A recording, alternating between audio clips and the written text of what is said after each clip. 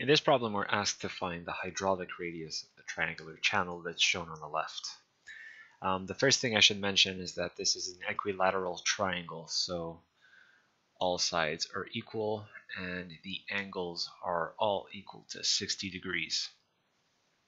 Now the hydraulic radius, which is denoted as R sub h, is equal to the area of the flow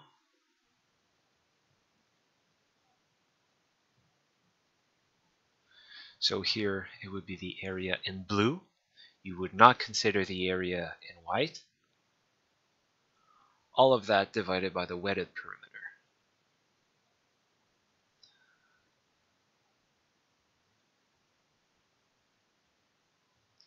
So that would be the perimeter that of the channel that is touching water. So you wouldn't consider the top part right here.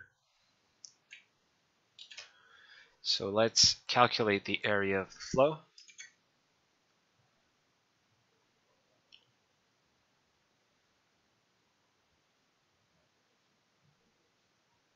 We're going to divide it into two triangles and one rectangle. We have one measurement, one angle. So we're going to define H, B, and capital B. So the total area is the area of the rectangle, which is B times H, plus 2 times the area of the triangle. So that's 1/2 B times H, lowercase b times H. All right, so what are these actually equal to? Well, H is simply equal to 2 times the sine of 60. Lowercase b is equal to 2 times the cosine of 60.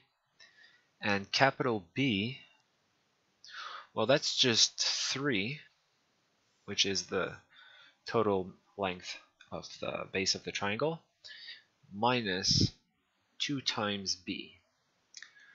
So that is 3 minus 4 times the cosine of 60. So let's get back to our expression for the hydraulic radius. So we said capital B, which is 3 minus 4 times cosine of 60, times H, which is 2 times the sine of 60, plus 2 times 1/2, which is really just 1, times 2 times the cosine of 60, times 2 sine 60. Okay.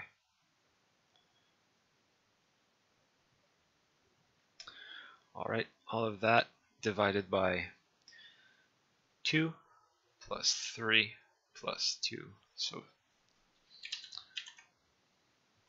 2 plus 3 plus 2.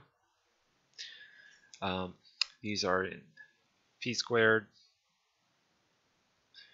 divided by feet. If you run the numbers, you'll get 0.49 feet. And that's our answer. There's a PDF version of the worksheet in the description below. And thanks for watching.